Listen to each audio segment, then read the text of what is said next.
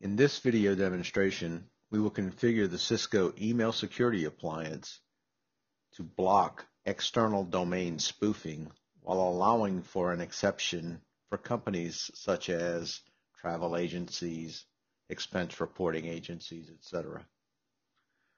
After authenticating, we will need to create a mail flow policy.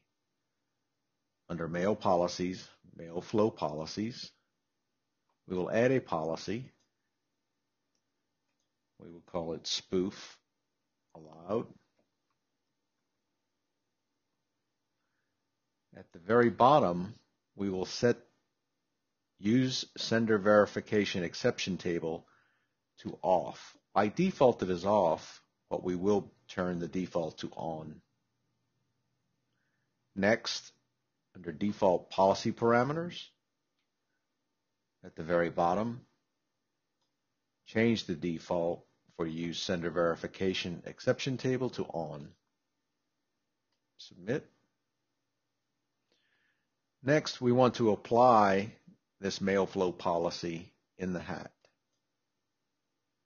We will add a sender group, reorder it, allow spoof. We will apply the policy, spoof allow. Submit and add any domains that you would like to be able to spoof on your behalf.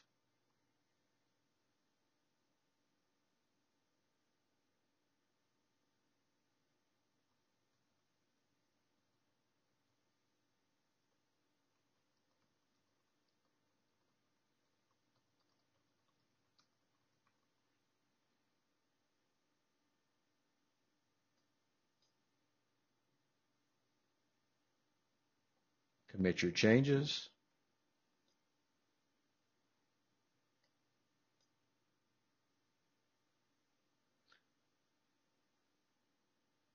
Now, in order to allow an external domain to spoof email for your internal domain, simply add them to the Allow Spoof hat policy.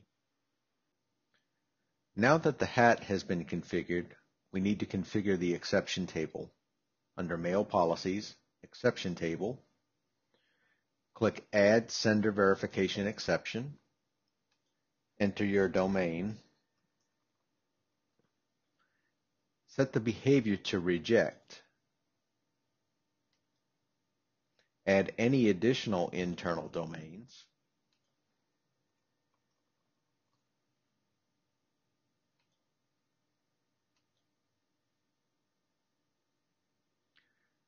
submit, commit your changes.